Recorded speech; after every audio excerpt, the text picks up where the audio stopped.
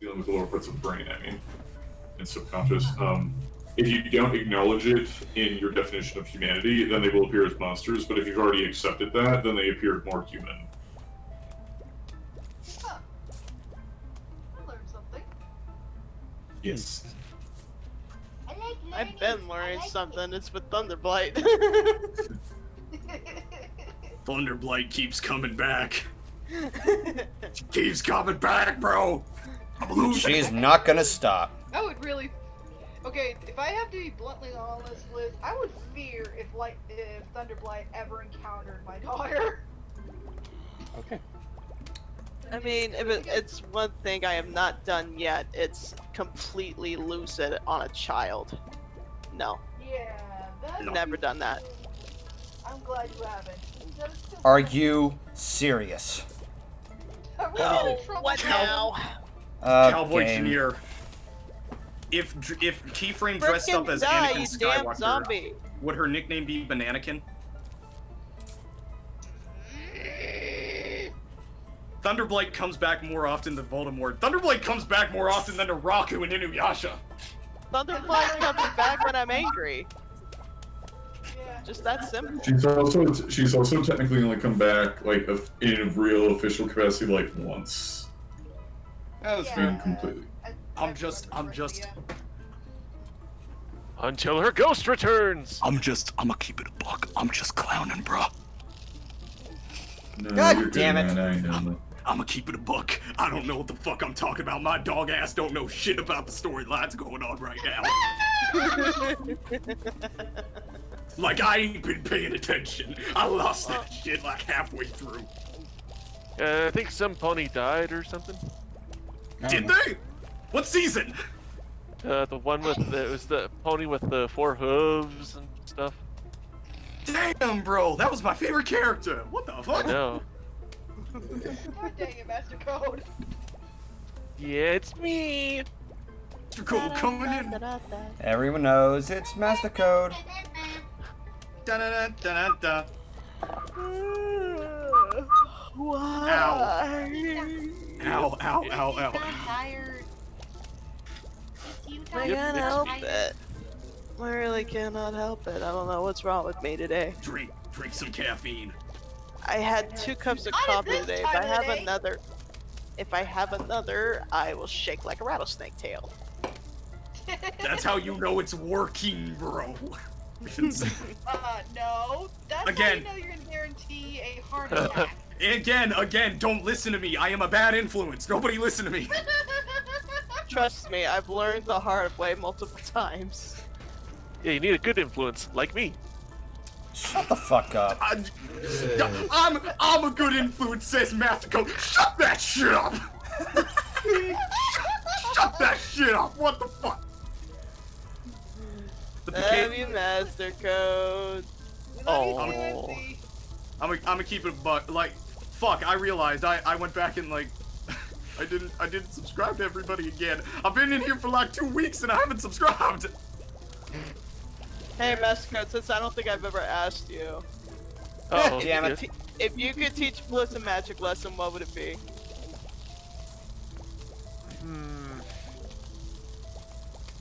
Okay, I'm trying to think back of the ones you've done previously. Yeah.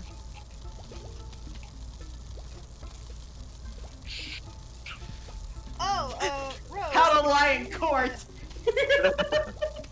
Have you done? How to illegally file taxes! See, or wait, How to fight.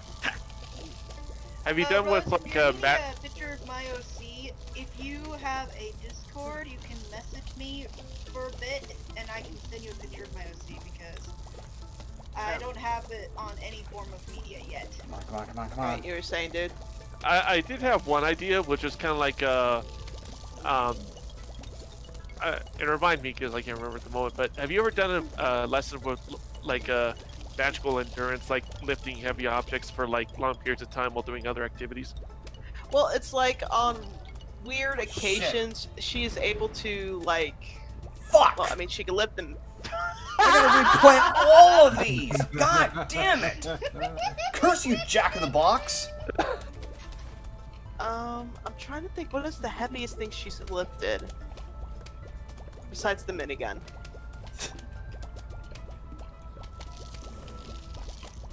She's never. I don't think she's ever lifted Twink. And he would be the heaviest thing in her channel.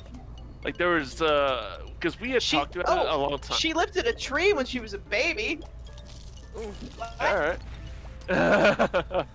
Oh, it's another one of those things. Great amount of duress.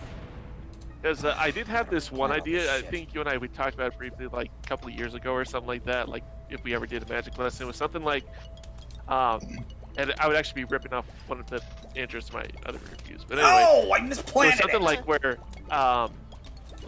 you would come aboard my ship and you would come into like my simulation room or what have you, and there would be like or just some room on my ship in general where you would like practice like lifting all of my like multiple ton heavy like robots while firing at like various targets or something like that, and somehow it gets out of control and breaks down, and you know, something like that. I never really expanded upon it, but it was something kind of like that. I know this would be ripping off Despio and Jasper a little bit, but I thought it would be auto-tuning. Hold up. Hold up. I lost the conversation. Well, that could be the montage. While training, that could be the montage. Singing, we could like parody some song or something like that, or come with some short. I don't know, something. We could do that. Secrets of Master Code, that was like the best favorite thing I've ever done with him. Yes. Master Code. Now I have to find it again. Master Code has a ship? Yeah. Master Code has a ship? Wait, Fuck. he rocking the Pacific Cruise Liner? What was it? It was the Monier, or the Monier. What was the episode? The why am I blanking? We were reviewing, it was the one with, the one with Ra-Ra. Yeah, Ra-Ra.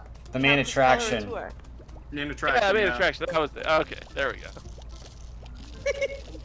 There we go. Maybe Bliss can do a magic lesson in using the Royal Canterlot voice. No, I'm so jealous of Master Code because he did that so well. My song sucks. Okay, there we go. The Royal Canterlot voice. I don't know about you, but I think I think I've got the... God, that didn't last long at all. Yep, I love it. I think I've got the Royal Canterlot voice on lock. Ooh. And that's just me being me. Like, no cap, I'ma keep it a buck. That's just how I sound on a daily basis. If they need to hear you from Ponyville, all the way from Saddle Arabia, let me come over, I'll teach you a lesson. I mean, you are good at volume, Blatty Daddy, you are good at volume. My volume control is like a step up. It goes like... Wait, are you gonna do that thing? Mine goes up to 11. It's like... No. You know what I'm referencing? Yes, I know what you're referencing. It's more than 10. This is Spinal Tap. It goes like rock, like concert subwoofer Macho Man Randy Savage me.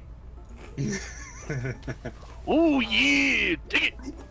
Oh yeah, brother! You ever heard of a Slim Jim? It's a round tube of meat that you snap into! Spice! Snip into the spice, I've been fighting the 4 horsemen of the apocalypse! You turn into Mr. Krabs later, what the I was fuck? about to say, why are you channeling Mr. Krabs ever so slightly? At the end. Have you seen Mr. Krabs in action, bro? That dude packing! Armor I has no longer want to see Mr. Krabs in action. Y'all remember that episode of, Shoot y'all remember that spikes that episode can where, pop or the balloons. movie when Mr. Krab got frozen? How was he standing on 10 perk? How he stand on 10 perk? I don't know. I don't was watch frozen SpongeBob. today. Damn it! That's a classic. Mm-hmm. I remember renting that movie from my local library and watching I am it like so sorry. Funny? What are you talking about, Bliss? That was funny. That was a terrible movie. What are you talking about? I love that movie. That was a horrible movie. Nah, man, Hulk Hogan, the shit. It's like Three Ninjas 3, Return to Thunder Mountain. Classic game. Okay, I may look into that. No, apparently it's looked at as a quote-unquote bad movie because Doug Walker. Meh. No, like almost any movie that Doug Walker reviews, it's automatically looked at as a bad movie instead of, you know, looking at it and examining it for yourself. Yeah. Here's the things. Here's the things I do with Nostalgia Critics reviews. I take them, I burn them onto a DVD, and then I throw it in the fucking trash. You're wasting your resources doing that. Oh, I should have done that. It's like when I went to GameStop to trade in my copy of Dead Island 3, and the dude fucking threw it in the garbage. Or not Dead Island 3, it was just normal. It was normal Dead Island. I was gonna say Dead Island 2 hasn't even come out, man. He just looked at it and went, oh, and threw it in the fucking garbage. He was like, we have so many of these, they have no value. Hey, the first Dead Island's actually pretty decent. Yeah, but a lot of people traded it in because like once you played through it, it had like no replay value. I guess I've replayed it every few years. That's still bad though if GameStop is throwing them away. Holy shit. Ah, like if GameStop, whose stock is like abysmal right now, is throwing that shit away. I mean, I used to work at GameStop, and I don't remember us throwing away any copies of Dead Island. When I went to the one that was nearest to where I used to live, it might be different in other locations, but I don't know. Son of a bitch! Boy, they're really going for that bottom row here. Jesus. I love it. Cowboy Janier, he's just a critic that is no longer nostalgic. Yeah. He is not wrong.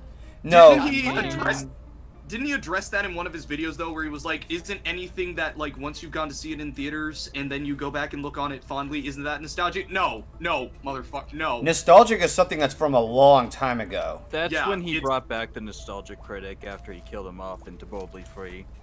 Yeah, it's like the review that goes on was like the episode that he like brought him back and shit. Yeah, it's like, no, stop. You're just a critic now. It's okay. You can just say that. Stop. And get some help. Stop it. Get some help.